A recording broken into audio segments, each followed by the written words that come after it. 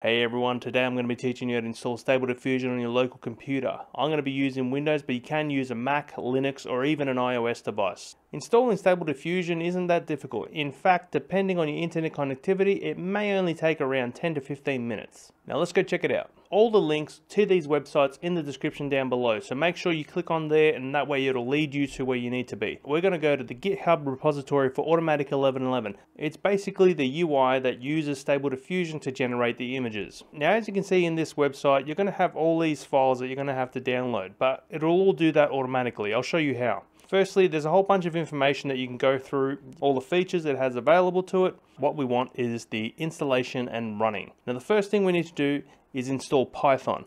Now it's very important that we install the right version of Python. If you install the wrong one, certain features will not work. Now in this case for Windows, we'll be installing the 3.10.6 version. As you can see, we've got the link right here, so we're going to open that up right now. And it'll take us over to the Python website. Now depending on the hardware you have, you'll have to install the 32-bit or the 64-bit installer. In my case, my Windows is 64-bit, so I'll be installing the Windows installer 64-bit. Once you downloaded the Python installer, we're going to run it, and you'll see that down here we have add Python 3.10 to path. It's very crucial that you add this because it will add it to all the list of Python versions that you have. If you don't do this, you won't be able to run Automatic 1111. Click Install now. Back at the Automatic 1111 GitHub repository, what we're going to see is the next thing we have to install is Git. Now Git is going to help us install Automatic 1111. So what we'll do is we'll click on that and it'll take us to the website where we'll select the 64-bit installer. Git isn't as straightforward as Python, but it's not that difficult to install. And we pretty much leave everything as it is. Just leave everything on default and click install. Once it's all done, we can turn off view release notes, we don't need to see that, and just click finish. Back at the Automatic 1111 website, our next step is to go all the way up to the top, click on code, and then press this copy button that looks like two squares overlaid. It'll tell us that it's been copied. Now in Windows Explorer, we'll need to select the location for Automatic 1111 to be installed in, and what we'll do is I'll create a new folder and we'll rename it Stable Diffusion. We'll go in here and we'll go to the search bar and type in CMD. Now that the command prompt is opened up, you'll notice that it's inside the Stable Diffusion folder. This is crucial because what we're going to do next is write git clone, and then we're going to paste what we just copied. So what this is going to do, it'll activate the Git app that we just installed. It'll tell it to clone the repository that we have here that we just copied from the Automatic 1111 website, and we'll click enter. Now you'll notice that it's going to start downloading quite a few files. This is actually a pretty quick process. The files aren't that big. We can close that. Once we close the command prompt, you'll notice that we have a new folder within Stable Diffusion. It's called the Stable Diffusion Webui. This is our local install of Automatic 1111. Now these are a couple of the important folders that you need to pay attention to. You have your extensions. Automatic 1111 will install all your extensions in there. If one of these extensions starts playing up, you can go into this folder and start deleting the ones that are playing up and reinstall them. Sometimes that helps with certain issues. Then we have our models folder. This is where we're going to be putting all the models that we download. As you can see, we've got the Stable Diffusion one. We're also going to create a new folder called LoRa. And when we start downloading LoRa files from Civet AI, we'll be able to save them into there. And that's basically all you need to know about these files. Don't forget to click like and subscribe, and if you've learned something new today, put it in the comments down below. I really want to know what it is. Now the next thing we have to do is hold down the shift button, right click Webui user bat and click edit.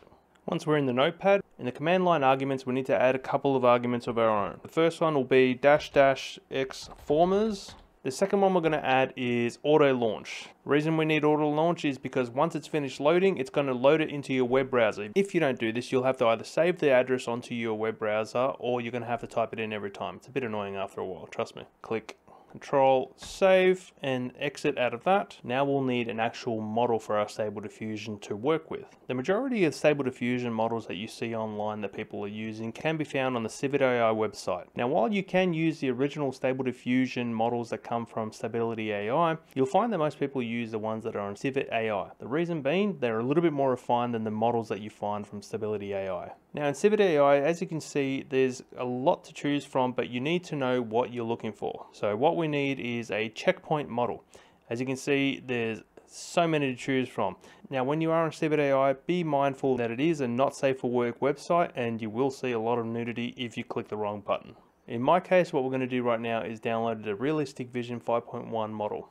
Now, as you can see, when you type in Realistic Vision, 5.1 tends to be the latest one at the moment. Here it gives you an array of different options. What we need is the 5.1 model. This is your base model, and the in-painting model, the 5.1 in-painting model.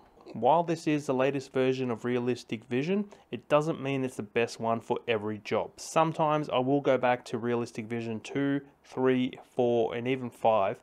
Because they've been trained with different data sets, they give you different results for every model. Now, something to keep in mind with all checkpoint models is that you have two different versions. You've got the CKPT and you got the Safe Tensors. What you want to do is download the Safe Tensors over to CKPT whenever possible. It has something to do with the CKPTs being able to be hacked and viruses being able to install on it. It's Safe Tensors don't have that issue. So what we'll do now is we will download the 5.1 VAE, and we'll also download the in-painting VAE. Now, both of these files are very large. They do tend to balloon quite big. So I've seen ones up to 12 gigabyte. Just keep in mind, you will need quite a bit of hard drive space for some of these files. Now, once you finish downloading them, you need to go into your Automatic 1111 install, click on Models, Stable Diffusion, and place them into your Stable Diffusion folder. Once that's done, we can go back into our Stable Diffusion Webui, and we can click on Webui user.bat. This is going to run Stable Diffusion, and when it's the first time you're running it, you'll notice that it's going to take a little bit of time to get to Stable Diffusion. What will happen is it'll go through the requirements.txt, find the files that you need to install, and it'll install it for you. So if it is the first time you're ever running it, this may be a good time to go get a coffee now. Keep in mind, if it looks like it's stuck, it's probably doing something in the background. On occasion, it will tell you there's new versions of these to install. In order to run these, all you need to do is highlight these, press Control Copy, and then next time you run the CMD, just paste these into it. Once it's finished installing, Automatic 1111 will open up in your default browser. If you select the checkpoints, you'll notice Realistic Vision 5.1 will load up. It's the only ones that we've loaded up until now, but we can add as many as we want. Whenever you add a new one, just make sure to click the refresh button and you'll get new ones showing up. And that's how we install Stable Diffusion on a local host. As a bonus tip, I'll show you how to add an Automatic 1111 icon onto the web UI and then place it on the desktop so it's easy to find. And the first icon that came up, which I actually really like, is the one from Parity Error, which is the A with the 3 ones. And so what I've done is I've converted it into a .ico and put it into our Automatic 1111 folder. And we can't actually change the icon of the original file, but what we can do is create a shortcut, rename this as Stable Diffusion, just sort of make it a little bit easier to recognize. Now we can go to Properties, and in Properties we'll go to Change Icon. So now what we do is browse for that file, Automatic 1111. Now that we've loaded it, we click OK, and we apply that, click OK, and as you can see, our Stable Diffusion now has its own icon. Control C to copy it, and then we can drop it onto our desktop. This way we can run it directly off our desktop and we don't have to go digging through folders to find it. Alright guys, let me know if you enjoyed this video. It's going to be part of my new basic series where I go through some simple tutorials that teach you how to use Stable Diffusion from start to finish. Don't forget to click like and subscribe. In part 2 I'll be going over the different tabs of Automatic 1111 as well as some important extensions you should also install. Well, that's it guys, my name is Sebastian Torres and I hope you got a lot out of this video. If you did, remember, let me know in the comments down below because I'd really like to hear your opinion on these. If you enjoyed this video, you should definitely check out this next one.